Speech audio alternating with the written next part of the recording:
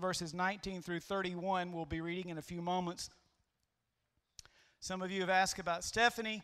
Our elder daughter is 22 years old now. She just graduated from Southeastern University. She works for the university. She was in Chicago this past weekend. I don't know whether she's still there or not. And she travels a lot representing the university as an admissions counselor. And then she'll be starting on her master's program, God willing, in January. And the best part I like about it is it's paid for already, so by Southeastern. So I'm grateful for that and by her work, and so we're thankful for that. I want to share with you this morning about the mandate of the church. What if there were dozens of people caught in the top floors of a tall burning building? A fireman was there, and he knew the way to safety, but he didn't help anyone. All those people died needlessly. Do you think that fireman deserves to be punished? Of course, we know a fireman would never do that, but what if there were a terrible storm and way up on the mountain over a deep gorge there had been a bridge, but the storm had destroyed the bridge, and it was late in the evening, completely dark, and a police commander sent one of his officers up there to guard that area and to warn the people, and the officer just went and parked on the side of the road and just sat there and didn't warn anybody. He watched family after family drive right by him. He didn't stop them. He didn't warn any of those people, and they all plunged to their death. If you were to read a news article like that, how would you feel about that police officer? Again, we know that a police officer would never do that. But imagine if you were sick and didn't seem to be getting any better, and you were prayed for and you went to the doctor, and what if after running several tests he discovered you had cancer, but he didn't want you to worry or feel bad, so he told you were okay. And you kept getting sicker and sicker, and finally you went to see another doctor, and he did some tests, and he told you that he could have performed a simple operation and that you would be okay, but he didn't see you, and now the cancer has spread throughout your body, and there's nothing that the doctors can do. How would you feel about that doctor? In Luke chapter 16, we read, beginning with verse 19, there was a rich man who was dressed in purple and fine linen and lived in luxury every day. At his gate was laid a beggar named Lazarus, covered with sores and longing to eat what fell from the rich man's table. Even the dogs came and licked his sores. The time came when the beggar died, and the angels carried him to Abraham's side. The rich man also died and was buried. In hell, where he was in torment, he looked up and saw Abraham far away, with Lazarus by his side. So he called to him, Father Abraham, have pity on me, and send Lazarus to dip the tip of his finger in water and cool my tongue, because I am in agony in this fire. But Abraham replied, Son, remember that in your lifetime you received your good things, while Lazarus received bad things, but now he is comforted here, and you are in agony. Besides all this, between us and you, a great chasm has been fixed, so that those who want to go from here to you cannot, nor can anyone cross over from there to us. He answered, Then I beg you, Father, send Lazarus to my father's house, for I have 5 brothers. Let him warn them, so that they will not also come to this place of torment. Abraham replied, They have Moses and the prophets. Let them listen to them. No, Father Abraham, he said, but if someone from the dead goes to them, they will repent. He said to him, If they do not listen to Moses and the prophets, they will not be convinced, even if someone rises from the dead. Father, we pray that you would add your blessing to the reading of this word. Open our hearts. Help me to say everything I should say and nothing additional. Help us, each one of us, to hear the voice of the Holy Spirit as he speaks to us this morning. We ask it in Jesus' name. Amen. From this story Jesus told, I would like to point out 4 key phrases about hell. The first one is in verse 23. In hell, where he was in torment. Someone say torment. Verse 24, because I am in agony in this fire. Verse 25, you are in agony. Abraham agreed with him.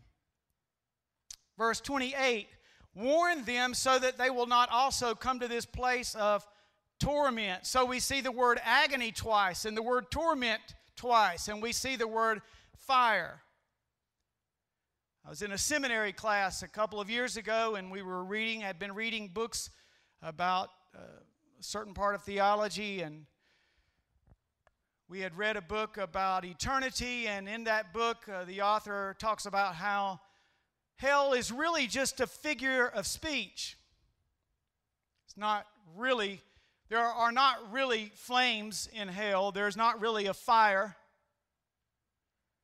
And that now that we have evolved as human beings, we understand that. We've become more intelligent that we know that Jesus was just speaking figuratively. I was sitting in class and the professor was talking about this and no one was speaking up, so I dared to speak up. Professor seemed to agree with what the author of the book was saying, and I took him to task on that. I suffered in a final grade, but that's all right. The truth went out. I'm foolish enough to believe what Jesus said. I don't think I'm smarter than he is. If Jesus said there are flames in hell and there's torment in hell, then there must be flames and torment in hell. It's not a figure of speech. Professing themselves to be wise, the scripture says, they become like fools. Frequently, the Bible warns us about the reality of hell. Every day, someone has said that approximately 100,000 people die without Jesus Christ. So every 60 seconds that we breathe, 70 people take their last breath.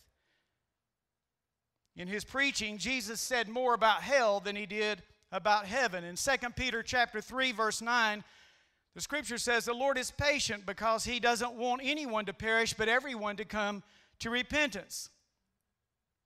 Anyone who goes to hell goes against the will of a loving God.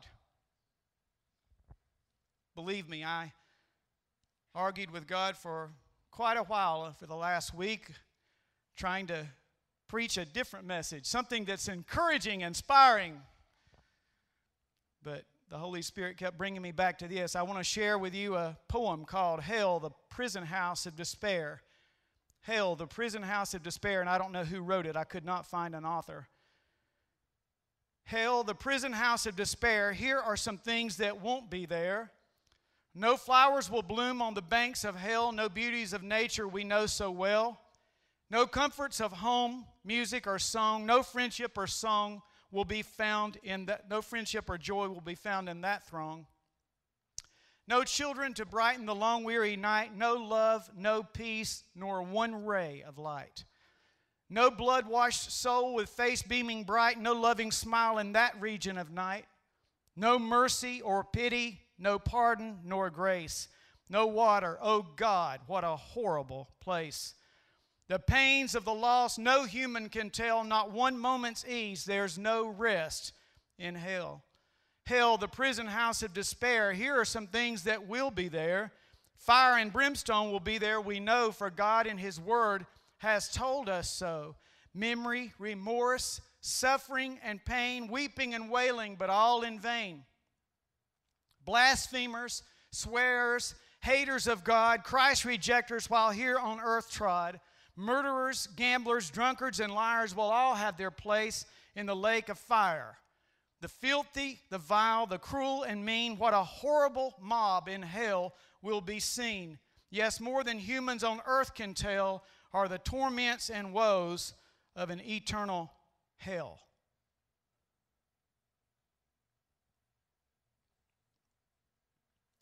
There are 3 votes that determine our eternal destiny. The first one is God's vote.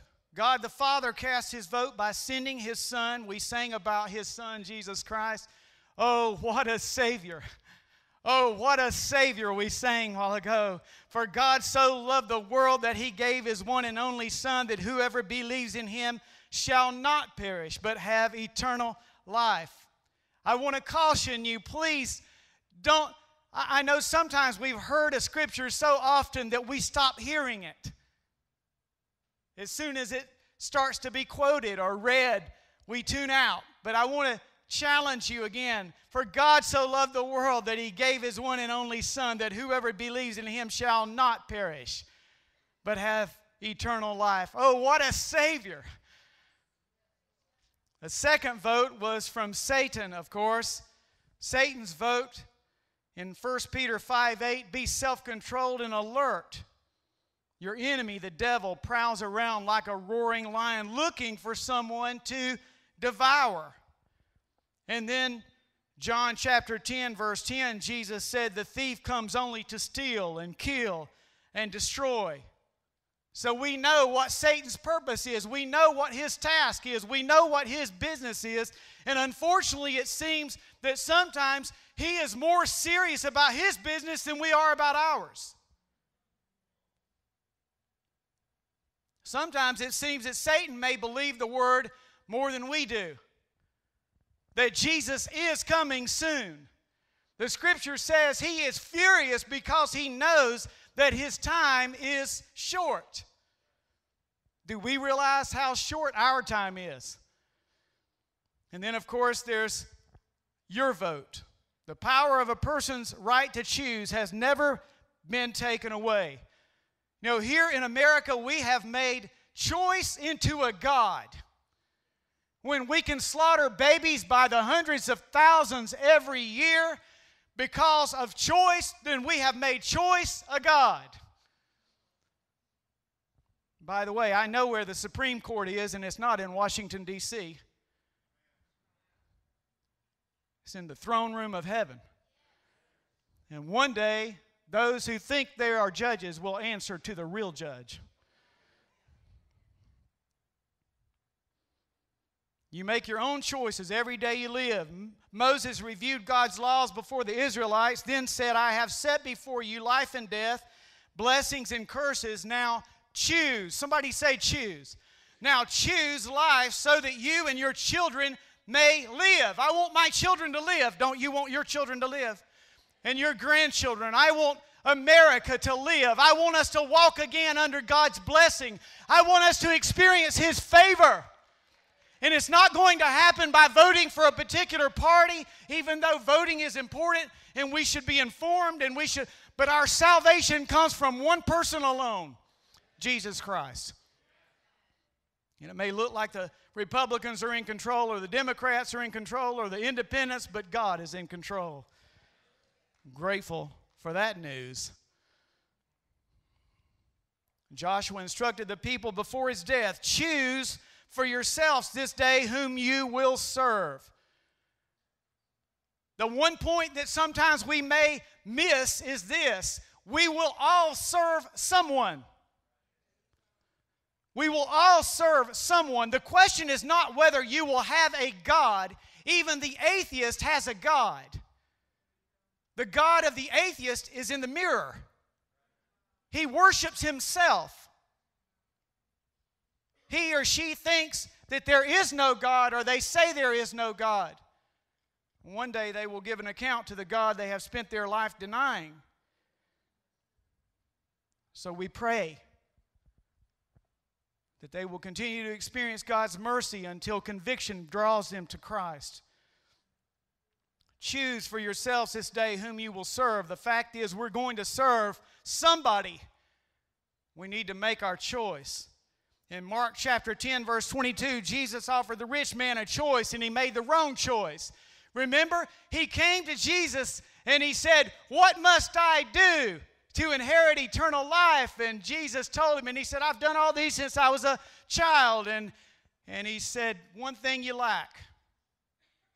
Sell everything you have and give it to the poor. Now, Jesus wasn't saying there that it's a sin to have anything. He was merely saying that if anything comes between us and Him, then it has ceased to become us having that, but it becomes that having us. And that's when it's wrong. In John chapter 6, verse 68, the disciples made the right choice. Jesus asked them, will you also leave me? And Peter, for a change, opened his mouth and said something good. Have you ever felt like Peter? Sometimes I do. I open my mouth and wrong thing comes out. Peter opened his mouth and said something good. He said, Lord, to whom shall we go? You have the words of eternal life.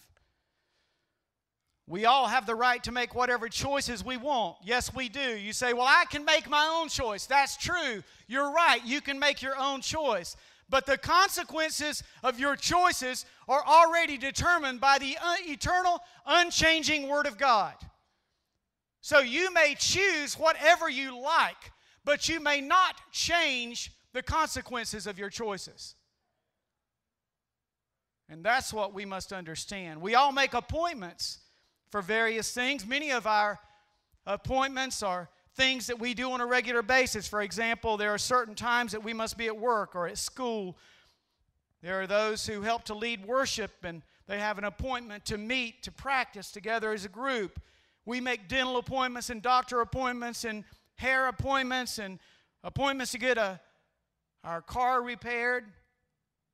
One appointment I have is not on my calendar, but I will keep that appointment. I have no idea when that appointment is, but I know that I will not be late for that appointment. Some of you are way ahead of me, and some of you are thinking, why? How can you have an appointment that you don't know when it is, and how can you keep that appointment? Well, the appointment we're talking about obviously is death. I don't know when I will die. Could be today, or it may not be for many years, but I know this, unless Jesus comes back first, I will die. Death is a fact of life. Say, I was discouraged when I came in. You're not helping any, John. The death of the righteous is sweet, the Scripture says. It's not a terrible end. It's a wonderful promotion. I love what D.L. Moody said one time. I'm sure I'm not going to get this quote exactly right, but he said, one of these days you're going to hear somebody say that D.L. Moody is dead. He said, don't believe him. It won't be true. He said, I'll never be more alive than I am now. He said, I'll never be more alive then. At that time, I'll be more alive than I ever have been. I'll be more alive at that time than I've ever been. So, the quote's better than I just did it. I messed it up. Sorry about that. I'll never be more alive than I at that point. God sets the date and time of the appointment. He's the only one who knows when the appointment is. Hebrews 9:27 says, it is appointed unto men once to die, but after this to face the judgment. That's the reason I said one time before, I hate Buddhism. Somebody said, that's not a tolerant thing to say, John. Oh, no, you don't understand. I hate Buddhism because I love Buddhists. I hate Buddhism because it is a lie hatched in hell that tells people that reincarnation exists, that when you die, you are reincarnated again and again and again. But the Scripture said it is appointed unto man once to die, and after that to face the judgment. I hate Buddhism because Buddhism has damned many of my Chinese and Cambodian friends to an eternal hell. I hate anything that stands between people and God. Whether it's the Islamic faith or the Buddhist faith or the Hindu faith or Taoism or Shintoism, anything that runs counter to this Bible is wrong. And it will keep people out of heaven. I'm tired about hearing about tolerance. Show me one place in the Scripture where Jesus said we should be tolerant. Doesn't say tolerance. You shall know the tolerance, and the tolerance shall set you free. We are not taught to be tolerant. We're taught to be truthful. And the most loving thing you can do is not to tolerate something that somebody, the most loving thing you can do is to tell them the truth. Hear me, folks. It's not the church's business to make people more comfortable on their way to hell. If you go to hell first class, you're still going to end up in the same place. You may travel better, but you're still in the same destination. God help us. Help us to love people enough to tell the truth. I would rather someone get temporarily offended with me because I loved them enough to tell them the truth than to be quiet because I didn't want to offend them, but then they spend forever in hell. You tell me, which is more loving? You don't need to be a rocket scientist to figure that one out. It's appointed unto man once to die. In the story we read in Luke 16, both Lazarus and the rich man had an appointment with death. Neither one of them knew when death would come, but both of them kept that appointment. Now let's look at what happened to these two men. Lazarus was very poor and very hungry. He had a disease and was covered in sores, maybe his leprosy, we don't know. Even the dogs felt sorry for him because they came and licked his sores. Lazarus was so hungry that he ate the food scraps the rich man threw out with his garbage. I've seen children in Cambodia digging through garbage. It's a shocking thing to see.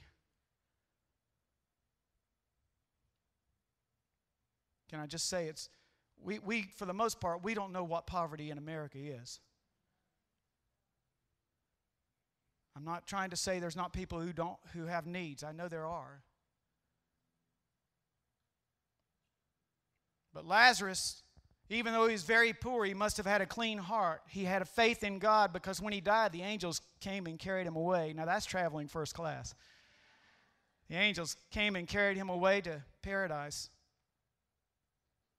The rich man was very, very rich. He dressed in the most expensive clothes and lived in luxury every day. The rich man looked great on the outside, but his heart was not clean. When he died, the angels did not come to carry him to paradise. Look at the first two words of verse 23. In the New International Version, at least, the first two words of verse 23. Say it with me. In hell. In hell. The only things that we know about hell are what God tells us. The following scriptures describe what hell is like, and I'm just reading a few, obviously. Matthew 8, verse 12. There is darkness where there will be weeping and gnashing of teeth. Matthew 25:41. Then he will say to those on his left, depart from me, you who are cursed, into the eternal fire prepared for the devil and his angels. Hell was never prepared for humanity. Hell was prepared for the devil and his angels. John 3:36. Whoever believes in the Son has eternal life, but whoever rejects the Son will not see life, for God's wrath remains on him. Romans 2:5, but because of your stubbornness and your unrepentant heart, you are storing up wrath against yourself for the day of God's wrath, when his righteous judgment will be revealed. 2 Thessalonians 1:8-9, he will punish those who do not know God and do not obey the gospel of our Lord Jesus Christ. They will be punished with everlasting destruction and shut out from the presence of the Lord and from the majesty of his power. Talking about punishment. There's a certain man that attends this church, my father. He believed very much in the principle of discipline, the Scripture. And my punishment usually took place in their bedroom. When we first became missionaries and started itinerating, Dad and Mom were away for that weekend, and that we were in this area, and so they said that we could stay at their home. And that evening we were preparing, getting their children ready for bed, and Joyce said, your parents said we could sleep in their bedroom. You want to go in there? I said, I'm not going in there. She said, what's wrong? I said, that's where I got all my whippings at. I'd have nightmares if I went in there, if I could ever get to sleep. Punishment. Punishment never feels good to us. Eternal punishment, unfortunately, will never end. Revelation 21, verse 8, but the cowardly, the unbelieving, the vile, the murderers, the sexually immoral, those who practice magic arts, the idolaters, and all liars, their place will be in the fiery lake of burning sulfur. This is the second death. I've heard people say, and I'm sure you have probably too, I don't want to go to church. There are too many hypocrites there. Then I've told more than a few people, then you certainly don't want to go to hell. Because that's where all the hypocrites will be. Amen? Look at Revelation. I'm going to turn over in my Bible to Revelation chapter 20, verses 11 through 15. Revelation 20, verses 11 through 15. Then I saw a great white throne, and him who was seated on it. Earth and sky fled from his presence, and there was no place for them. I saw the dead, great and small, standing before the throne, and books were open. Another book was opened, which is the book of life. The dead were judged according to what they had done as recorded in the books. The sea gave up the dead that were in it, and death and Hades gave up the dead that were in them, and each person was judged according to what he had done. Then death and Hades were thrown into the lake of fire. The lake of fire is the second death. If anyone's name was not found written in the book of life, he was thrown into the lake of fire.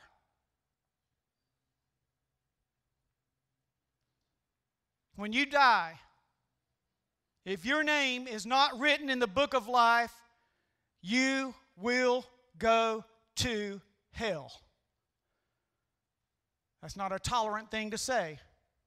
It's a truthful thing to say. It's a loving thing to say. And even though I don't know most of you, God, by His grace, allows His love to flow through us to each other. And I love you.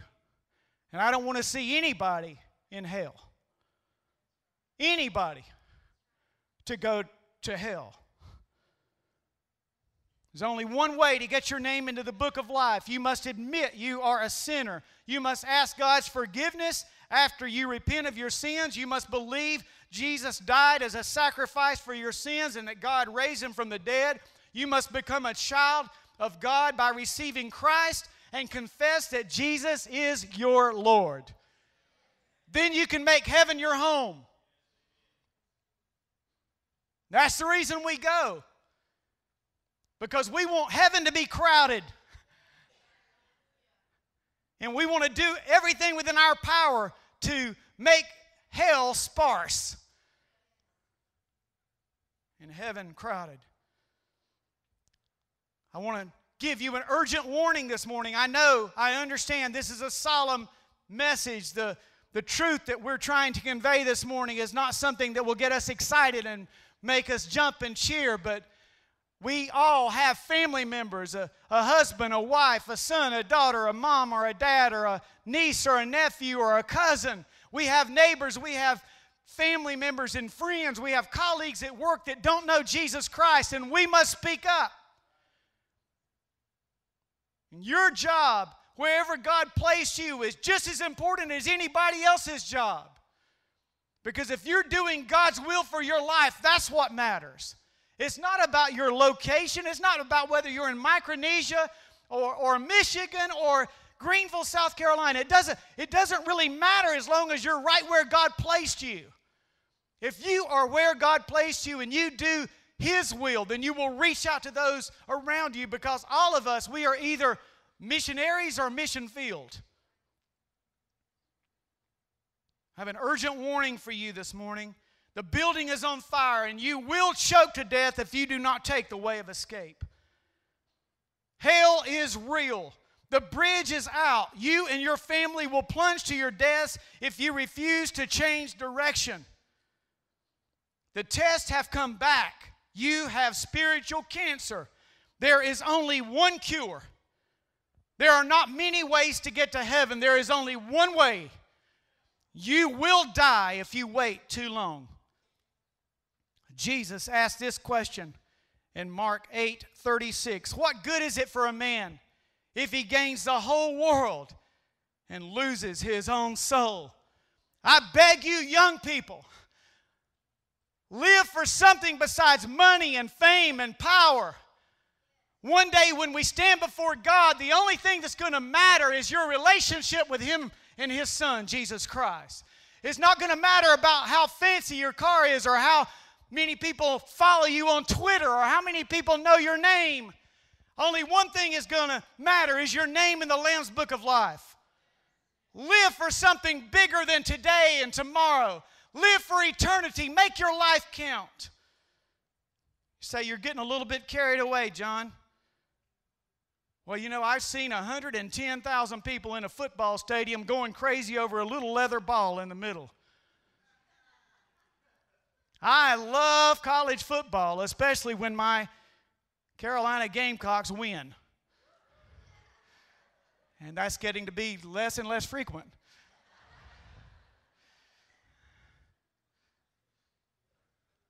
My daughter says, Daddy, one day you'll wake up and start pulling for Clemson. But one thing I'm happy about is this. I don't ever know what's going to happen with Carolina, but I know this. I'm on the winning team because I'm a part of the family of God. And I know that in the end we will win. And the world makes it look like we are losing. The world makes it look like there's only a few of us who care and love God. But I have good news for you this morning.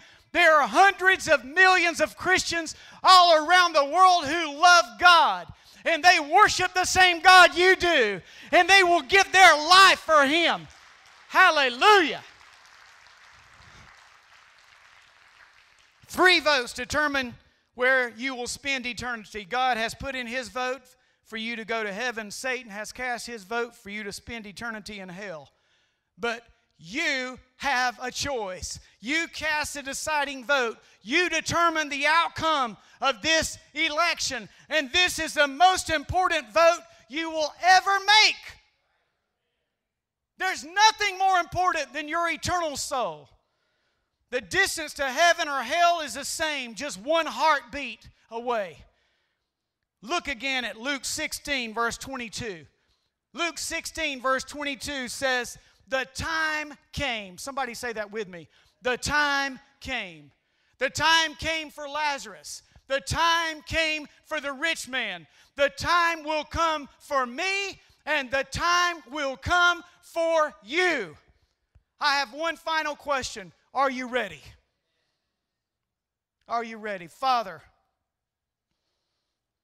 take something that we have stumbled to say this morning and drive it home to our hearts.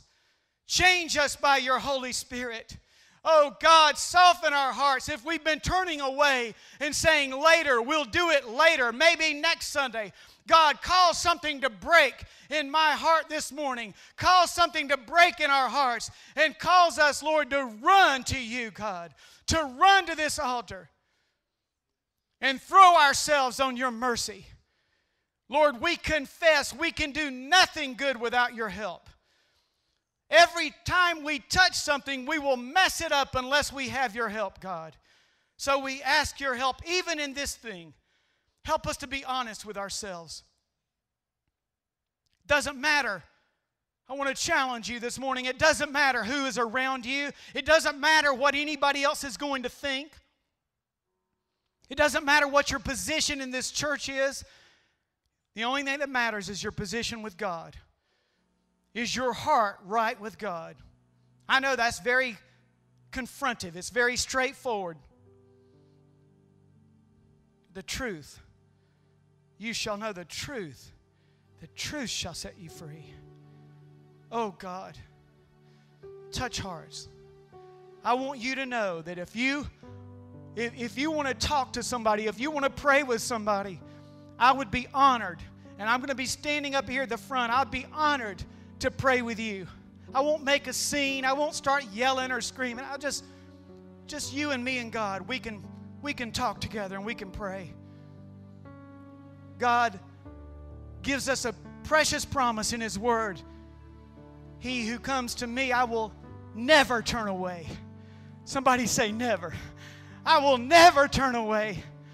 Father, we thank you for that promise, and thank you for these musicians who are here to help provide background music.